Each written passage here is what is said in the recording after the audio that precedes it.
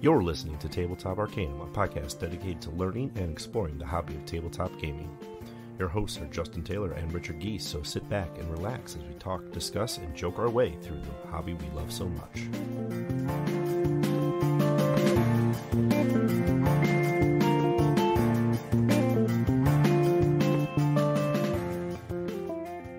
Hello and welcome to Tabletop Arcanum. We're your hosts, Justin! And Ricky.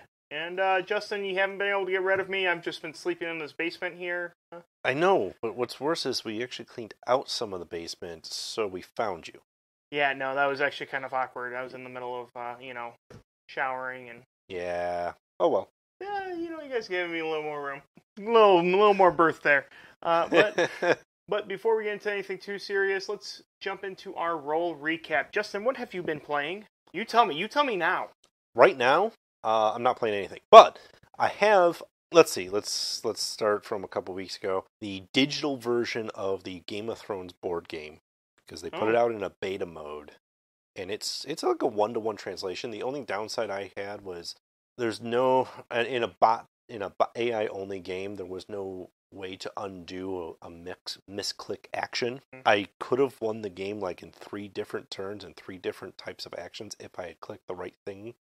So it was like a little bit of user interface issue, but really good. And I'm really excited to see that come out because it's a faster digitally, sadly. Everybody's doing the orders at the same time digitally, and you're just clicking your territory, telling it what order you want to throw in. So you're not like playing with tokens. You're not playing...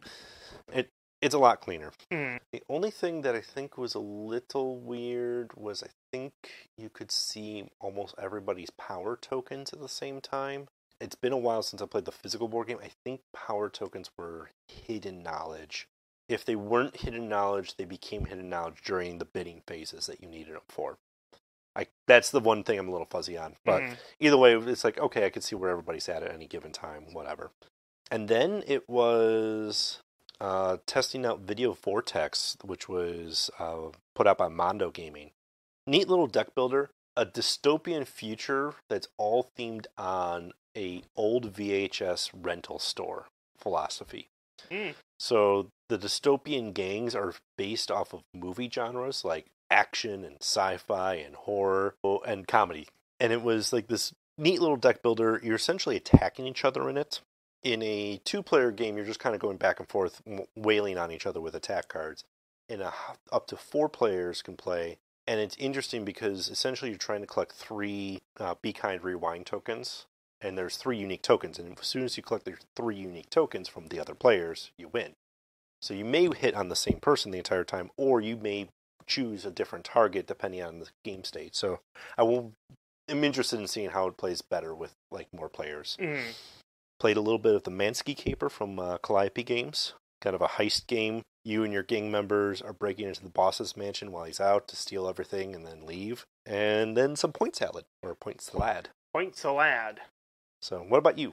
I have been as exciting as ever. There's always some Harry Potter in there. Good. Now we've got the Monopoly Draw. But I did get some time with the Lord of the Rings adventure card game on Steam. Okay. So like it's not quite the LCG Hearthstone edition. Yeah, exactly. Where, yeah, I played with that when it came out too, and it's neat. Yeah, and it was something that I got through Humble Bundle, so it was something that was just I had, and I was like, you know what, I really want to try it out. It was neat. With the changes with Asmodee Digital, it's not getting the support that it needs. Yeah, which is the only downside. It could be if it was supported. It could be really cool. Yeah. And I think that's where it's struggling now, is it was launched and then kind of like the rug was pulled out. Yeah. Just like you just said, Point Salad. Yeah. Point Salad, AEG. Pick this up. I mean, you just threw it on the table today, too. Yeah. Nice, light, fun. So quick. Very quick. That was a nice thing, too. We do have a wonderful treat for everyone. It was definitely a treat for us. Yes. We got to talk to Sandy Petersen of Petersen Games. If you're not familiar with him, you're about to realize that you know just about everything he's ever done. So definitely take a listen. Have as much fun as we did during this. First off, welcome and hi, Sandy. Thank you. I'm excited to be here. we're familiar with who you are, everything you've done, the long laundry list of fantastic things. But if someone asks you who you are, what do you tell them, just as a base? Well, I mean, like everyone else, it kind of depends on who's asking. But if it's in a professional thing, I say I am a person whose only adult job ever has been a game designer. That's probably a really weird life, but I have nothing to compare it to, except little odd jobs I had in college. I've worked in every field of the game industry, card games, board games, computer games, phone games, gotten some degree of renown or notoriety in it. And that's what I am, a game designer. And Sandy, most of your stuff has usually a mythos flair to it. So where did your fascination with the Cthulhu mythos start? When I was a kid, I was one of those annoying, precocious kids that read a lot and kind of spent time. I mean, I had friends, but I spent time myself. And so when I was 8 years old, I was looking through a bunch of boxes in our basement in our temporary house we were living in while we were building the ultimate house we were going to go to. And my dad was a big science fiction fan. So he read all the old pulps from the 40s and 50s, and we had a lot of those around. So I'd go into the boxes to look for books to read because we didn't have them on shelves. And I found this book from 1942 called The Dunwich Horror and Other Stories by Lovecraft. And I thought, this looks interesting. I'll read this. And that was my first book of Lovecraft ever. And I was 8, so I didn't really understand everything that was going on in the stories, right? It was like, whoa, this is wild stuff. I had read Poe already, and I kind of understood that a little bit more. But then the fascination probably started with the fact that it was impossible for me to find any other Lovecraft stories for like years. Also, I lost that book for 3 years. Then a friend brought it back, said I'd loaned it to him. And so I was looking for copies of these books I could buy. I couldn't find them. Finally, when I was 14 years old, I found that the local college library had the Arkham House books of Lovecraft, so that I could finally read all the stories that I'd read about in this Dunwich Horror book, because it had an introduction, a lengthy introduction all about the stories, and it named all kinds of stories that weren't in the damn book. So I was like, I want to read these too. So I finally could. I checked them out of the library. I read them all. And then when my time expired for the books, I returned and then checked them out again and read them all. And almost no one else ever checked them out. It was just me. I could see at the back of the book.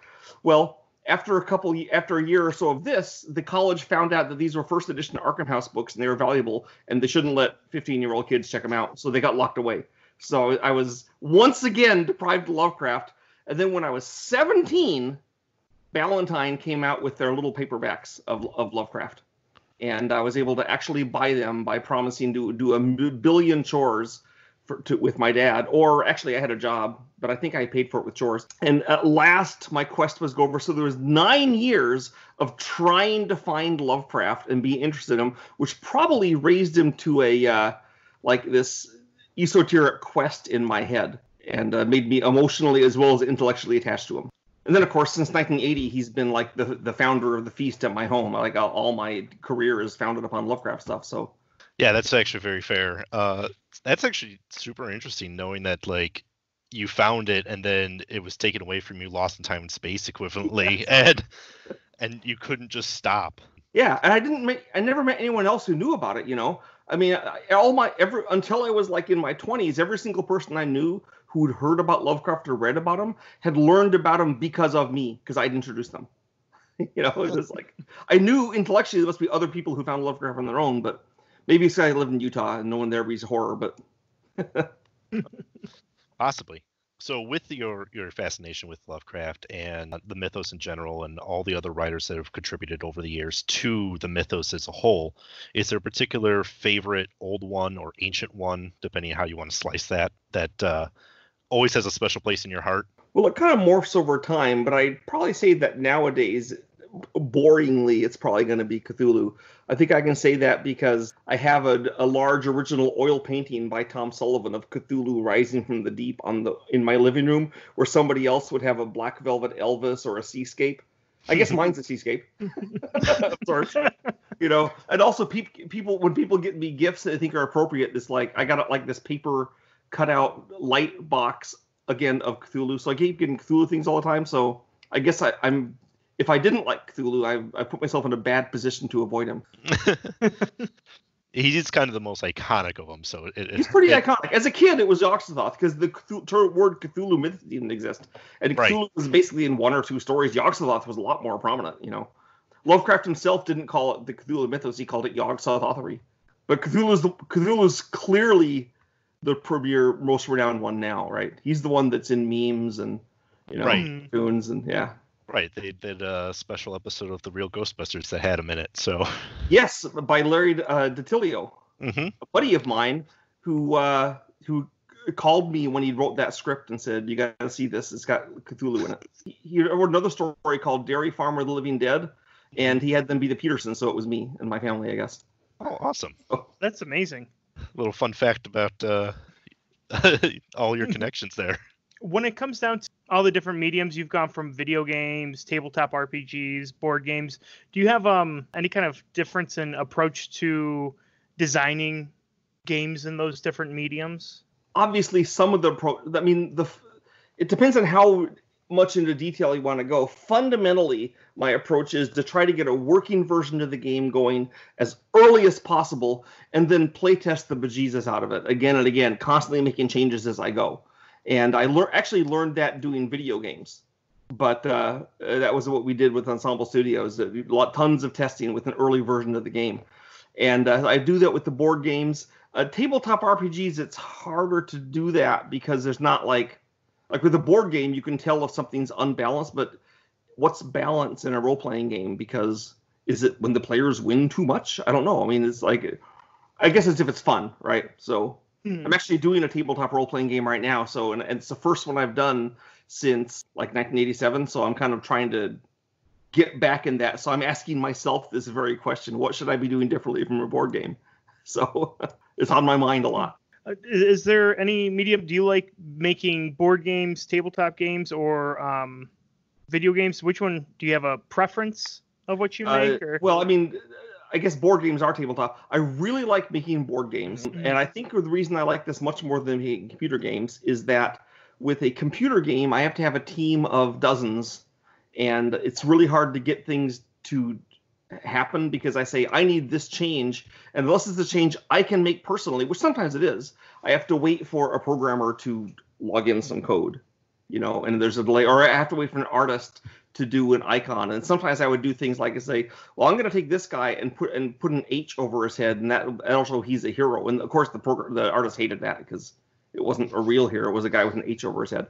But with a board game, I can do almost all the work myself. I mean, it's not all myself. I do have artists, and I do have an assistant designer and stuff. But I can get my project done a lot earlier and see it change in time, and I really like that.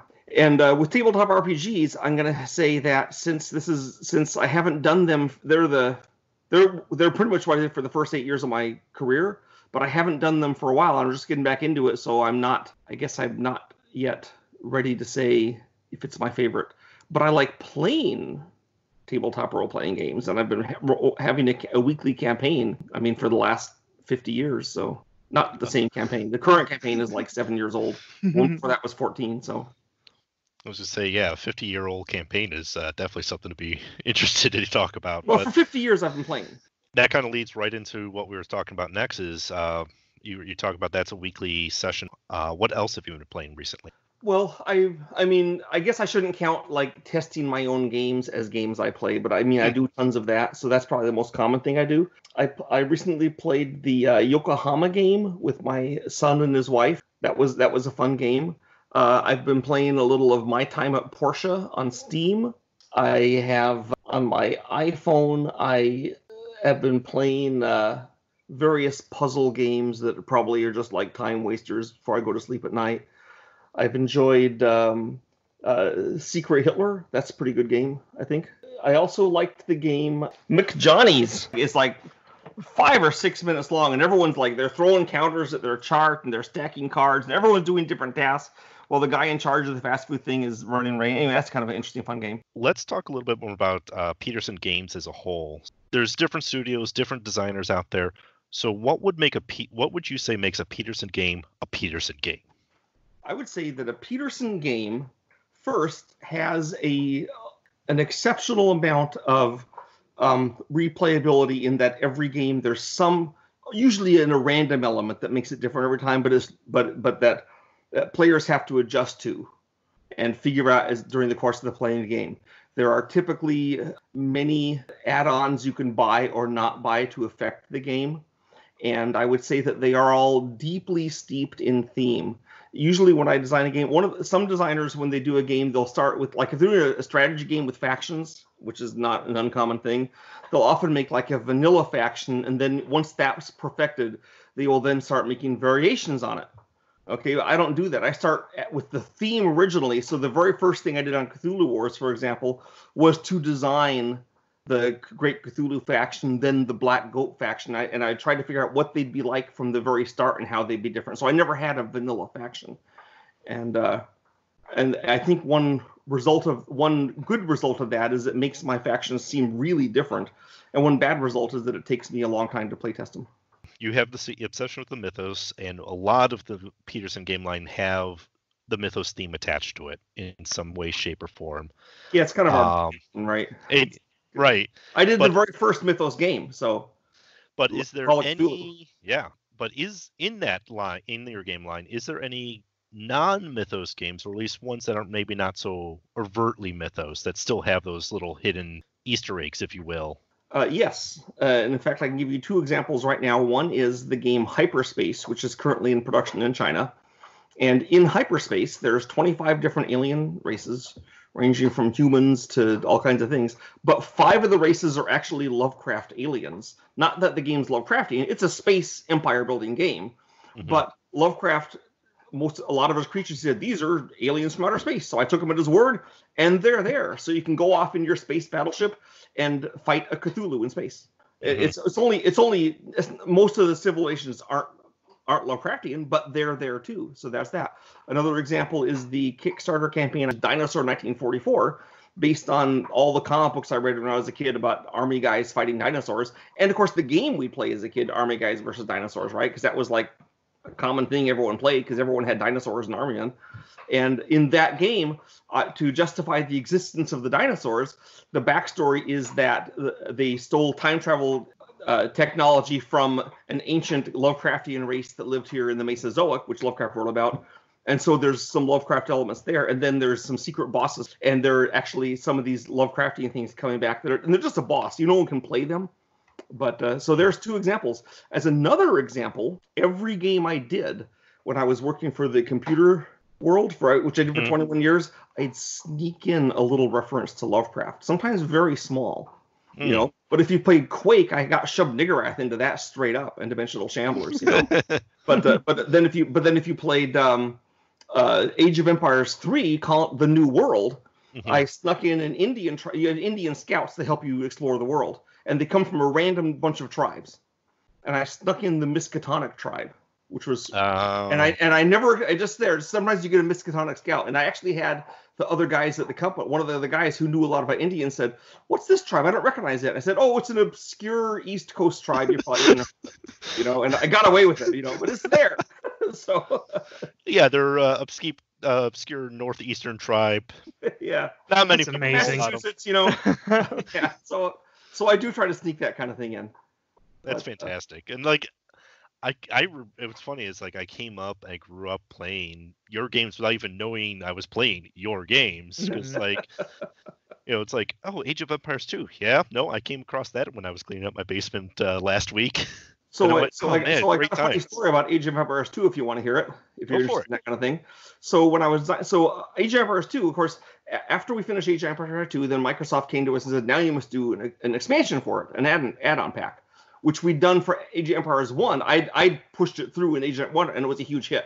So they didn't want it originally, but then it sold so well, they were like, oh, now we have learned you have to do this. Yeah, we taught you. But anyway, so we're doing the Age of Empires 2 pack, and it's called The Conquerors, right? And it has the Huns, and it has the Aztecs, and it has the Spanish, and it had the Mayans to give the Aztecs someone else to fight, basically.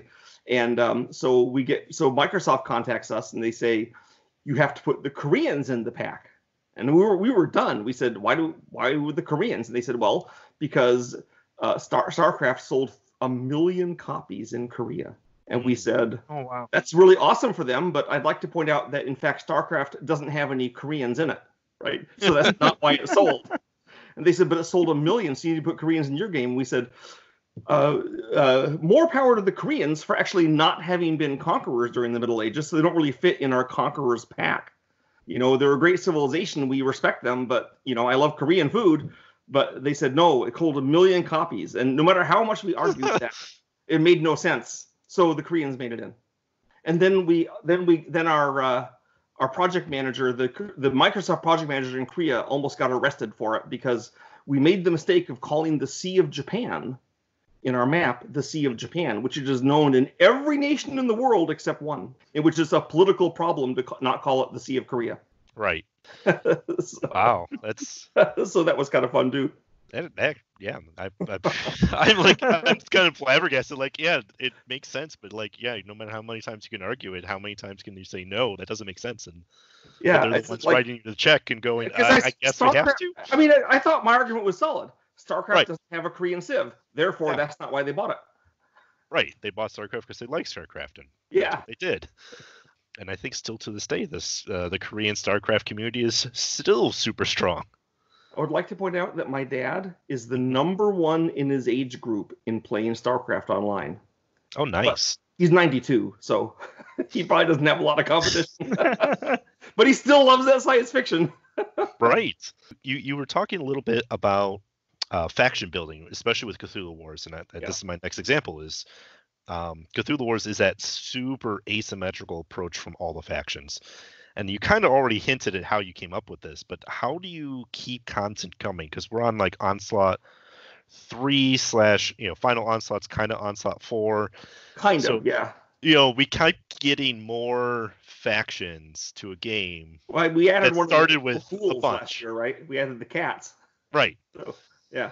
So how do you keep coming up with that as far as new factions in a game that's so asymmetrical already, but still keep everything relatively balanced to each other? I do it by steeping myself in the theme. Basically, I look at that and say, what should this faction have if it's everything that these guys are described as being in the stories, in the movies, if there are movies, in the peripheral stuff, maybe not the fanfic, but everything that talks about this cult, what does it make it seem like? And some of the work is then done for me because the authors and the artists and the people that have worked on it have tried to make it seem different from the other cults usually. So I take that stuff and try to give them abilities based on that. And then I throw it out on the gaming table and they say this cult sucks or this cult is way too good. And then the playtest process goes through. And as the playtest process goes through, my goal is always not to fix a problem by imitating what some other faction does, but to fix the problem by having that faction do what it's supposed to be doing even better. Because one of the features of Cthulhu Wars is I try to make everyone feel like they are playing this horrible, unbalanced, broken civilization that is all-powerful, and if they can just get all their ducks in a row, nothing can stand before them. And so I try to have that for all the civs. Having played enough Cthulhu Wars, I could say that's pretty much the feeling the entire time. Everyone's kind of playing their own game, trying to win their own way. Yeah. But somehow you're all playing together still. Right. Well, it's true because you're playing it and you look at if you play a new civ, you say, "Holy smokes! Look what this guy can do! How can anyone beat me if I can only get that into action?" And that's what I want to have all the civs do. So it's actually it gets more difficult over time because now I've used up a lot of the main forces that could be in Cthulhu Wars. So it's kind of like, well, I mean, now I don't have the resources to make a new faction out of nowhere for this. So that's kind of why we did the Final Onslaught. There's a lot of people suggested that I do a human faction, but I can't think of a way to have the humans feel unbalanced and gross without violating the idea of being humans against Cthulhu, where they shouldn't feel unbalanced. So I'm not saying I can solve every problem. Well, and that's the problem being a squishy human when the great old ones have torn apart the world, right? Exactly. Right. You have to send waves after waves of your own men. Yes, but then the enemies themselves, they have waves of their own men, and so it's a little bit of a wash, sure unfortunately. Enough, yeah. I know you touched on Dinosaur 1944. What's some of the newest and next editions coming out in the Petersen game lines? So the things coming out fairly early that I'm excited for, obviously there's Hyperspace, which is going to be out there, which I've got a lot of which you can play on Tabletop Simulator and Tabletopia right now. So I've got a lot of people have been very excited about that. We just barely released, barely a few months ago, Planet Apocalypse, which has been has a lot of critical praise. I read all the reviews, and I'm sad when they're bad, but I put on a brave face, and then when they're good, like they have in Planet Apocalypse, then it's like, yes, they like me, they really like me, But so Planet Apocalypse. So an upcoming game we have is called 2 Minute Dino Deal, which is a card game that literally is 2 minutes to play. As in, there's a timer that lasts 2 minutes, and you're done. I guess it's a little more than 2 minutes because then you have to add up the points. But it's 2 minutes long. So we get that coming out. We have some other small games. Marry the Monster, in which there's a giant monster called a Fahan, which has one eye, one arm, one leg, and so obviously there's going to be one of these, right? And so it's running around the countryside, and everyone's trying to get it to come. Everyone's trying to pretend they have a bride for it. So he'll run to the bride to marry her, and as he runs there, he destroys everything in the way. So you're wrecking your opponent's towns. We have a game. That sounds awesome. Yeah, we have a game called The Seven Brothers, The Seven Golden Vampires, where the two players, one is vampires, one is the seven kung fu brothers trying to defeat them. I recently finished a game called Invasion of the Brood, which is a 2-player game about the conquest of the Earth by an alien race, actually originally from hyperspace, of mind-controlling slugs. Dinosaur 1944 is currently up on the grid, getting ready to go. I'm just waiting for our people in China to no longer all be sick, so we can produce things and make these games. Has that pushed anything back for you? Oh yeah, with other Hyperspace would be out now if it wasn't for the virus. So that's the scene. And and I got a game called Starship Captain, which are heavy duty playtest right now, which is a tactical spaceship combat game. It's in the hyperspace universe, but it's not a big strategic game. It's a tactical game with spaceships fighting, shooting blasters at each other, firing torpedoes. Every ship has its own secret weapon. It's kind of a fun thing. Also available on Tabletop Simulator. Okay. Excellent. Like you're saying, Planet Apocalypse just dropped. I've seen it in my local gaming stores already. My Kickstarter dropped off at my doorstep not terribly long ago too. So, Planet Apocalypse. Planet Apocalypse. Have you looked at it yet? Unfortunately, it's still sealed. To be frankly honest with you, it's actually one of the things that we're looking to do is actually branch more into videos and getting some YouTube videos going. Uh-huh. So I'm working on getting the studio space, as you can see, kind of more set up for that. And Planet Apocalypse will probably be a review and a unboxing once I can get to it. I think you will be appalled and impressed by the figures. I've had, they're pretty bizarre. It's a very unique take on Hell. Right. Which is awesome, right? Because it's you kind of had the license to do whatever you wanted to do with that. Or I want to do. I didn't do it very conventionally. It's a lot more like Hieronymus Bosch than Dante's Inferno. But also one thing you may like is that I have had several people tell me that they thought it was and this is not from me, so I can say it, one of the most in-depth co-ops they've ever played. As far as the number of things you're worrying about at the same time. So that was cool. It's also really hard to beat, but I think that's good for a co-op. Yeah, I've always I forgot which one of our recent episodes I was talking about co-op games in that sense of like what win percentage do you really want in a co-op, and I'm always more of I want to lose more than I win, because it's a co-op game. We're putting all our heads together to try to beat the game. It should be challenging most of the time. As soon as it stops being a challenge, I lose interest in the game. Exactly right. One of the partly because of that. Although the first time you play Planet Apocalypse, probably you'll lose anyway. But eventually you'll get good enough to beat the opening scenario, and then there's you can rank up with harder maps, harder bosses, different situations. There's one map which is on the back of a giant hell dragon, where you're trying to defend his cathedral against the monsters of hell that want to take control. There's a map where you're defending the mountain of purgatory from hell invading heaven, and there's a map where you're defending Washington D.C. That's amazing. Me and my girlfriend exclusively play co-op games because she doesn't like She doesn't like challenges or competitive nature in the household. I have heard that before from people. Yeah, I'm in not a co-op. You can't lose, or if you do lose, everyone lost, so there's no stigmata attached to you. Exactly. And we've played some co-op games, and she's like, "This is just way too easy." And then we played a second time. She's like, "Oh, we just got lucky that first time." And so it's nice to even have that extra layer of being able to throw down harder maps and harder everything to keep going. Yeah. I mean, if you get the Hellhound Plunge for Planet Apocalypse, and there's 10 different maps that get really tough at the end. And even the first one, like I said, the first time you play, you're probably going to lose. Now, we've beaten those final 2 maps, just not with the toughest boss. So even you can't beat your games in the hard mode. All I will admit is that I haven't beat it yet. Not that I can't do it. Fair. It's just a matter of time before everything rolls up, Sandy. I don't believe I knew that you had that much in your pipeline coming down the road. Like, I knew some of it. Like, I know Hyperspace is down there. I know Dinosaur for 1944 was just launched. But that's a lot of different games coming through. And a variety is actually the other big thing. Is like you've got quick 2-minute game to co-op game to something heavy to a little bit of everything for everybody, right? Yeah. I mean, Starship Captain, for example, there's not really co-op. You can have teams where one team has their starships, the other team has their starships, and everyone's going at it like a fleet action.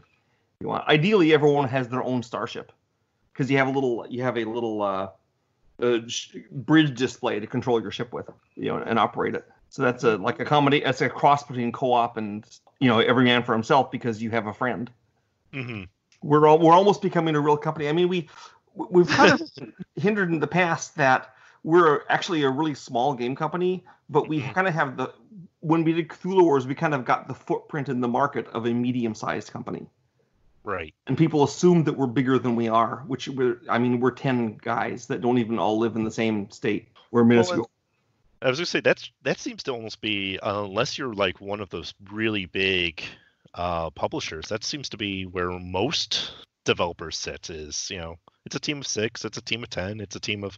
So having an industry that is as lucrative and vast and worldwide and reaching that it is, I think it's super interesting that I think you said it earlier with video games versus board games. There's 10 of you versus dozens of teams. Yeah. So everyone's a lot more tight-knit, a lot more collaboration, and I think a lot more community built around it too. I mean, there's still colossi out there, Asmodee, Wizards of the Coast, and so forth, that and a lot of designers just work for those guys. Very fantastic. Well, all right. Well, Sandy, if there's anything else you want to say, floor is yours. Otherwise, I'm good. Thanks for the interview.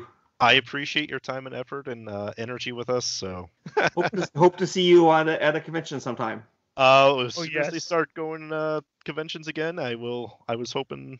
Oh yeah, I was going to hit a lot this year. And last fall, I was going to be the real nice guy to my team, and I said, "Okay, everyone, we usually go to Germany for Essen. We're going to go to Essen in Germany. We're going to go to UK Games Expo, and so everyone in the team gets to pick one of those 2 things to go to, so you can go to Europe, and it'll all be exciting." And everyone had picked their guy, and then they all got canceled. So. All right. Well, Sandy, once again, I appreciate your time and effort, and for our discussion today. It's been a lot of fun. And we're back, and we hope that you enjoyed that as much as we did. We definitely... It was a lot of fun. Yeah. We geeked out. Yeah. I just loved it. Thank you for listening. Next time, we will be talking about Point Salad. We will be going into a little bit of a deep dive. It is a short game, but... I will be reviewing salads. Yeah. Never thought I would be reviewing salads, but here we are. Strawberry Fields. Not bad. Almond. Not a fan of almonds, so almond salad's not so good for me. With the right dressing, I think any salad can be saved. Fruit salad? Potato salad. Potato salad with a good old... balsamic vinaigrette on it. Yeah, there you go. Good. Just like Mama used to make. Yeah, so thank you for listening. Thank you for joining us in our interview with Sandy. And if you have any questions, concerns, want to talk to us, reach out. We are on the Twitter, the Instagram, and we're on the Facebook. All Tabletop Arcanum. We also have an email if you want to write us a letter or hate mail. Ricky will read the hate mail personally. Yeah, and I take things a little too seriously, so tear me apart. It's true. Make me feel feelings. It's the only way he feels feelings anymore. That would be at tabletop.arcanum@gmail.com. Keep it pretty nice and easy for everybody. So, once again, thank you for listening, and happy gaming!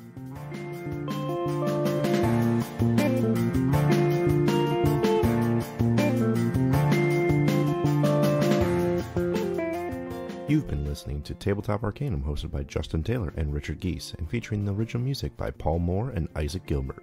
You can follow us on most social media platforms. Please don't forget to like, subscribe, and leave us a review on whatever platform you listen to podcasts. As always, thanks for listening.